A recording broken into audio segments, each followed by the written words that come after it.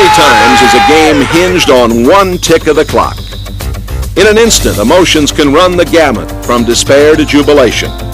Here's a look at some of the buzzer beaters which have become part of the legend of Big 8 basketball. 64-61 Missouri, 2 seconds to go. Cowboys with the basketball. Reeves.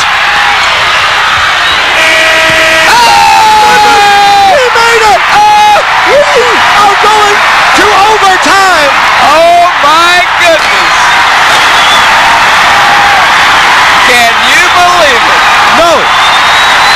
His first three-pointer of the season, and we'll take a look at it again as the clock starts when Reeves first touches it.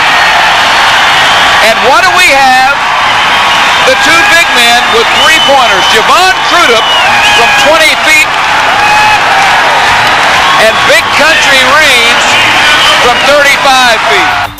Oklahoma State went on to win in overtime. Some Cowboy fans argue that the shot actually came 15 years earlier.